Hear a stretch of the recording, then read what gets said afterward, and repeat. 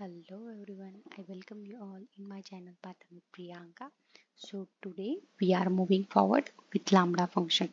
What exactly it means, I will explain you, and how much Lambda function is important for working in means Python or maybe any field like data scientist and all.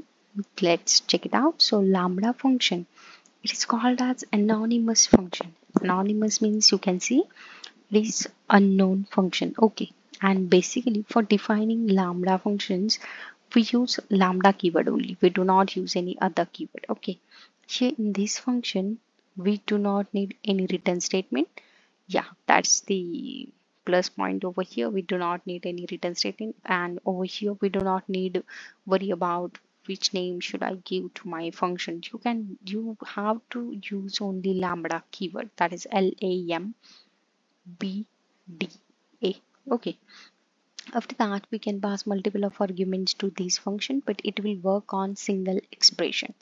So see, this is what the syntax for it. Lambda arguments. After that, colon and whichever expression you want it to perform. So first of all, what we will do, we will try to execute with basic function. We will simply what we did, we have I tried to wrote over here one function for adding multiple these four values. Okay, so here I have given it name like my underscore func, then in parenthesis I have passed four values a b c d, after that colon, after that add equals to a plus b plus c plus d, and we are returning that add. So let's execute it.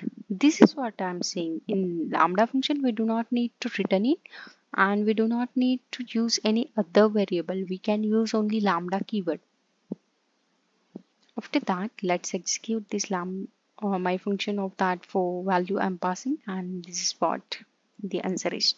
Okay, so with lambda keyword how easy it becomes, like you do not need to use any other keyword, or like see, I'm simply using this variable add equals to lambda, after that four variable I'm passing, and after that this colon, and I'm simply saying a plus b plus c plus d.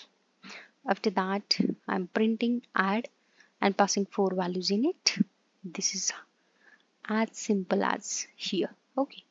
After that, if I want square of any value, how I will wrote over here? Simply see, I will wrote over here like sqr. Only I will write lambda. After that a. After that colon. After that a star star 2, because I want it's square, right? Here I can pass any value, I will pass 6. So see, 6 square 36. Likewise over here what I did, I only use this f string for just means representing it in better way. Like over here square equals to lambda a colon, and same we have passed over here a star star 2. Let's check it out. The square of 12 is 144. After that, what we are doing, we are trying to pass arguments, means multiple of values. So I will try to cover these arguments in another video. I will make it simple and like one video for it, because it consists multiple of argument, like I will explain over there only like three four arguments I remember, like positional, default, and many more for the. Okay, so I will make it simple for you. I will make one video on that. Okay, so over here I will just tell you that with the star args you can, for arguments you have to use like args, and for star it means multiple of arguments. So we have simply said total equals to lambda star args colon, after that sum of that args. Some of these args means whichever value I'm passing. So I have randomly passed over here value sum, and let's check it out. It's sum. So this is what. And for average, if we will try simply using our day-to-day routine, like add those values and divide it by its quantity, right? So I have wrote over here simple that function, like I have taken three values, taken its addition and divided by 3 values because 3 values we have taken and we have simple taken average of it. But with lambda function it made more easy for us. Like lambda, we have passed that variable over here a b c, after that colon, and whichever expression you want to perform on that, you can rotate over here and just perform it. So like I will write average and print it. So here I have to pass value, right? So see, I will take larger value so it will be more beneficial for us. Like see, it will give us, so see, average of the 3 value is 20.33. This much of easy with the help of this lambda function. You have to just use lambda. After that, any means if you are taking 2 variables, you have to rotate over here. After that, colon.